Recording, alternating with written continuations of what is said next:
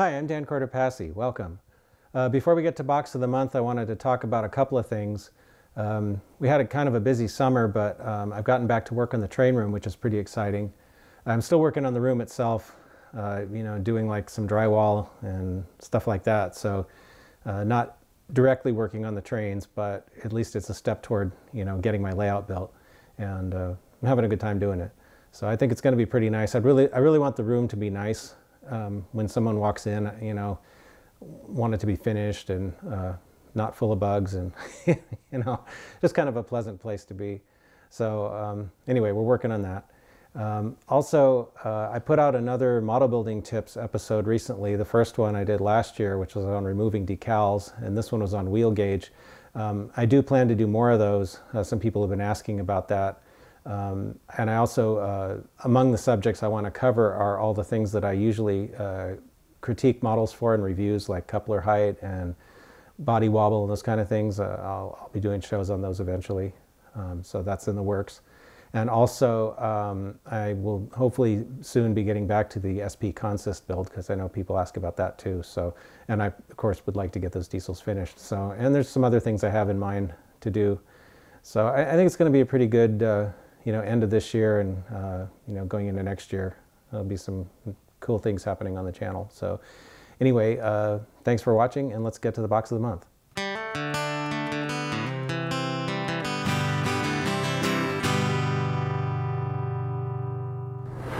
Okay, welcome to Box of the Month. If you don't already know, this is Nicole. Hi. And she got her cast off. Yay. So she's getting better slowly. Yeah. Slowly but surely. Lots of physical therapy. Lots of tabletop. Oh, I'm so close. I'm so close. Oh, every day I get a little bit closer, but yeah. So anyway, she's been doing really good. I guess when your arm is immobilized for weeks, then it gets stiff, and then you have to work to get your range of motion back. Yes, so, lots and lots of work. Yeah. Anyway, but thanks to everybody who's left comments being asking about Nicole. So yes, I really appreciate it. I really appreciate all the comments and working hard to get to a better place, and that way we can be out and rail fanning a little bit more too, because I really miss chasing trains so bad. Yeah. But this has been a little, cumbersome. Anyway. Yeah, let's get to some trains, right? Okay. Let's do it. All right. I'll pull out this shiny one first. Okay. All right. It's a Genesis. Genesis. Okay. I did notice, by the way, because I kind of have my boxes semi-organized, and we're actually getting toward the end of the locomotive pile. Oh, really? Yeah. So may start mixing in some freight car boxes and things. I didn't think there was an end. So. No, there's an end. Anyway, this is an Athearn Genesis Santa Fe GP7 in the zebra stripe scheme. Ooh. This was, I think, what they had in the 50s. A little before my era, of my normal 1990s era, but these are just so cool. I really wanted one. Ooh, I like that. That is pretty. So they're cool. They got the basically overall black with just the silver stripes. It's got them on the ends too. So that is really nice. I like that color scheme. Yeah, and it's got the little Santa Fe logo on it. So, Herald. Anyway, other than that, it's pretty much just a regular old GP9. But it's the only one of these, the only GP9 I have in this color scheme. So well, that is cool. I really like it. Yeah. I can't wait until Sunday. These are all rolling. We'll get there. We'll get there. I know. how to crawl before you can walk. Right. Right. Well, I was thinking about it. It's actually been since 2006 that I actually had a layout, other than my little diorama that I made for taking pictures. Oh, going forwards and backwards. Yeah. I mean, you know, it's fun, but after a while, it's like, okay, Yeah. I want to be off with the trees and the buildings and all the little people. Yeah. So it's this one. I can't see Another the front. Genesis. Another Genesis. Okay, this is a Southern Pacific GP40P-2. A black and red scheme, my favorite. This is this one is also a little bit before my era, but I got this one because I grew up on the peninsula in south of San Francisco, and I used to see these things all the time going up and down, before Caltrain. Oh, it was okay. Southern Pacific. So this was one of the commute engines that they would run up and down. And then on the weekends, a lot of these were sent out and hauled freight. But during the week, these would be running up and down between San Jose and San Francisco. Did that window just open and shut? Yeah, a lot of these. Ooh, that makes me so happy. A lot of these Genesis engines have windows that move. Ooh. The only trouble with them is sometimes they're really loose and they kind of just move around. Oh. So sometimes I put like just a little spot of like white glue or something just to hold it. Okay. So that they don't flop around when it's running. Like a little open or... Yeah, you can Yeah, you could okay. put it slightly open or fully closed or whatever you want, I'm a big fan of models that move. Yeah. Yeah. Anyway, I have not done anything to either of these yet that we've seen so far. They're pretty much straight out of the box. And when you say that, you're talking about weathering, DCC, DCC, yeah, aftermarket these parts. I didn't buy, I normally don't buy engines with DCC in them because I like to do it myself. Right. So these are just pretty much the straight from the factory engines. So speaking of that, this one says DCC quick plug equipped. Yeah, that means it has a plug in it so you can put a decoder in it But easily. it's still you doing the DD. Okay. Yeah. All right. Yeah. All right. So this is another SP engine. This is a Another like gray and gray and black. red. Yeah, this gray and red. Yeah, this is a tunnel motor. This is one of the SD45 T-2s.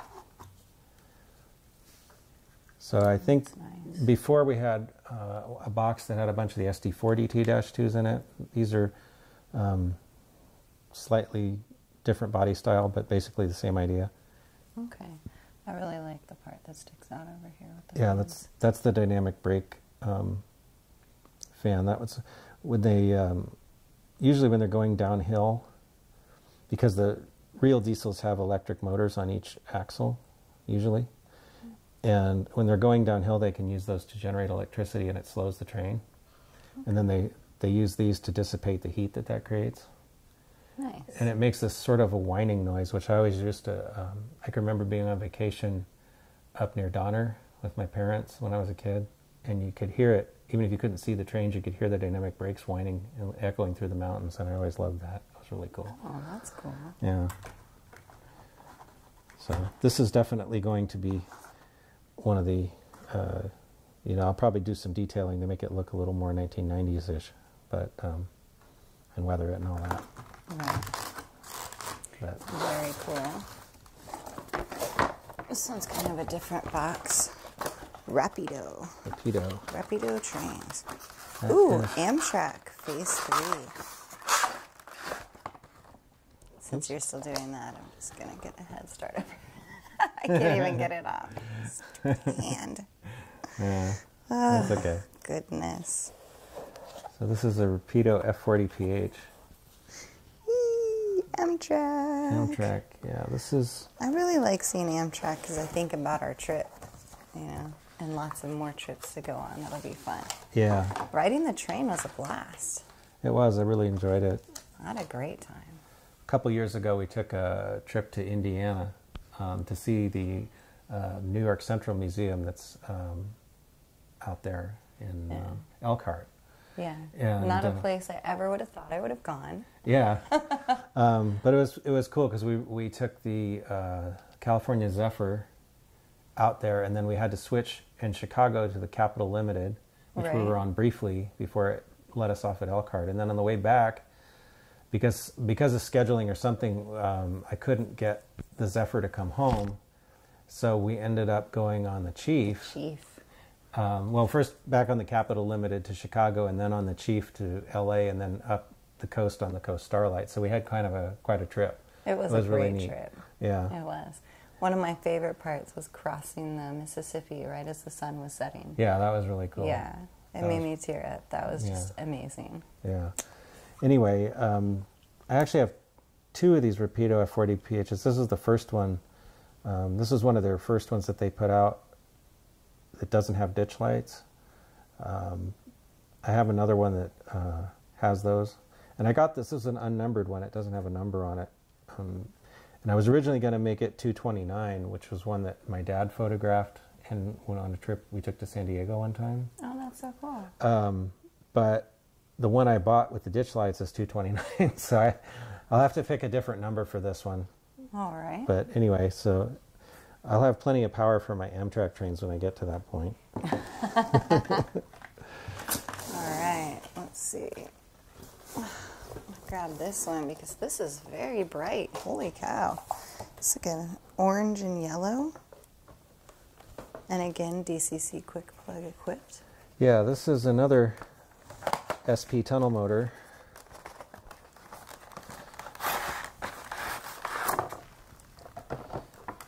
In the SPSF merger scheme. This is another... That is really pretty. Another SD45 T-2. In the 80s, Southern Pacific and Santa Fe tried to merge. Okay. And it was going to be called SPSF, the railroad. And they started painting a lot of engines. They used the Santa Fe, no, it was the SP red and the Santa Fe yellow, and the Santa Fe war bonnet style. And they started painting, both Santa Fe and SP painted a bunch of engines. And the Santa Fe ones just said SF, and the SP one said SP. And then the ICC government blocked it and said they couldn't do it. Oh. So it was, some people call it SPSF, meant shouldn't paint so fast. Oh. But anyway, by the 90s there weren't a whole lot of these left around because a lot of them got repainted back into either SP gray and red or Santa Fe yellow and blue. But there were a few lingering around, and this was one of the ones. I found some photos of it, and it was pretty beat out and dirty looking. So that's how I want to model it. Okay. So cool. Anyway, Ooh. They call it the Kodachrome scheme because it reminded people of the old Kodachrome film boxes. Oh, all right. Yeah, I could see that. Yeah, so I only have a couple of Kodachrome engines, so they'll kind of stand out when I have the layout. Right. Those are bright. Okay, so... Oh, another F40PH. This is a Kato F40PH that I've had for a really long time. Amtrak. Yeah. So this is not quite as detailed as the Rapido one, but I can work on that. Still really good running quality. So this is actually technically an F40PHR because that's what. But anyway, this is 375. So this one was numbered from the factory. Because the Rapido one represents one of the early built ones, and this is like one of the later built ones. Okay. So that's why it has a higher number. That one would have to be numbered like in their low 200s to be right. So anyway, but like I said, eventually I will have lots of power for Amtrak trains. Very cool. Yes, lots of electrical outlets going in right now. Yeah, that's another thing we're doing in the train room is improving the electrical outlet situation. Yes. All right, so we have this Atlas. Okay, this is a Southern Pacific MP15 DC, which is a switcher. Now, does that mean that it works inside the yard? Yeah. Switching stuff back around? Yeah, that's okay. Primarily. I mean, I'm getting good. Yeah. Sometimes they use them like in other places, and sometimes in SP you could find these even on freight trains sometimes, depending how desperate they were. But these are pretty cool. The only thing about it's kind of small, right? Yeah, they're smaller than the bigger road diesels. Well, of course, because they're just switching things Yeah. back and forth. Okay. Yeah. So anyway, this is a really nice running model. The only thing about it that Atlas didn't do the SP light packages on it, so I'll have to fix that part. But these were released a little bit before manufacturers started doing the more road-specific details that they do a lot nowadays. Okay. But still a really nice model. And even with everything they do nowadays, you still do a lot of aftermarket work. I do, because I'm so fussy about my models. Right. Yeah. Right. But It's good to be fussy, though. yeah. Have things the way you want it. Ooh, another zebra. Oh, cool. Nice. Really like this paint scheme, too. This is cool. Yeah, this is an Atlas Santa Fe SD24 in the zebra stripe scheme. That is really pretty. Still got the little handrail protectors on it. But it's basically the same paint job as the other one. Okay. So this is just a different engine, but I thought they would look good running together. Yeah. So Very cool. anyway, I like that. That's cool. yeah. All right. And then we have an Atlas. Another Atlas. Yes. This is an Atlas.